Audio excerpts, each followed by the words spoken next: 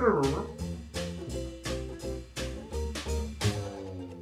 standing here on Dame Street, right in front of Trinity College, and to my left is the old Irish Parliament.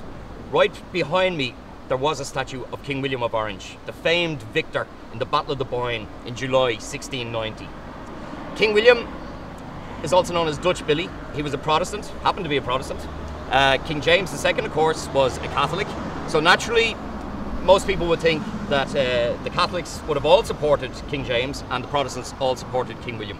On the contrary, the Pope at the time, Pope Innocent XI, he contributed money towards William's army, so the raising of William's army. The Pope had special hymns called Te Deums sung when he heard about the victory that William had over King James. On the 1st of July 1701, the authorities raised a statue to King William. It was the very first statue to go up in Dublin, an equestrian statue designed by Grinling Gibbons. There were huge parades. The corporation and the Lord Lieutenant, they provided free drink for the people who were celebrating it. The Boyne Society were here as well. They marched 3 times around King William's statue.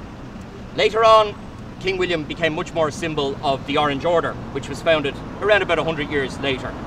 The Orange Order, of course, symbolised orange intransigence, and to a certain extent it became very much the dominating force in society in Dublin in the early 20th century and in the 6 counties throughout the 20th century.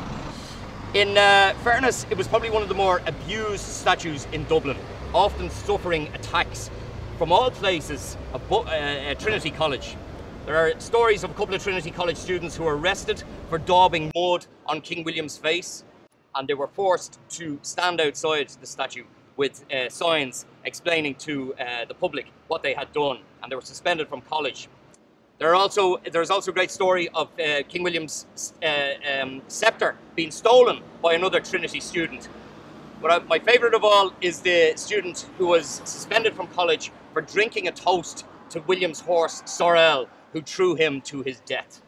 It was never very popular at all, and in 1929 the IRA decided to attempt to blow it up. But a horse, by its very physical nature, is a very difficult object to blow up, because where is the charge going to go? And all the IRA succeeded in doing was to turn William's horse from a stallion into a gelding or a mare, if you follow. But it was enough to have it taken down to be repaired. However, it was held in a corporation storage where King William's head was unceremoniously sawed off and possibly sold for scrap, because the head was solid iron, so it would have been worth a few bob to somebody, a few pints anyway.